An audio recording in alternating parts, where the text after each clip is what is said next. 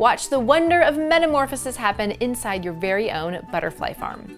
Hi, I'm Laurie from TTPM. Insect Lore's brand new butterfly farm is a limited edition version designed especially for the company's 50th anniversary.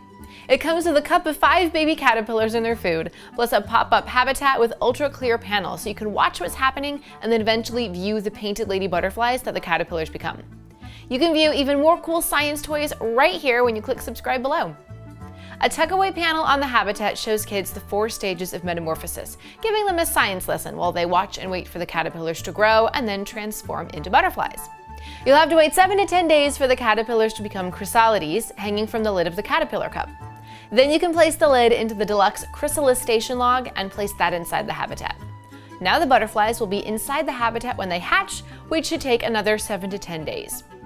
Once the painted lady butterflies have hatched, feed them by mixing the sugar packets with water and dripping it onto the butterfly feeder sponge every day.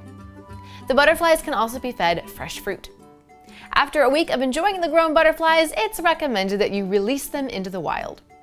Growing butterflies is such a fun lesson in biology and nature. I think this would be amazing in the classroom and at home. Have you guys ever grown butterflies before? What did you think of it? Let me know in the comments.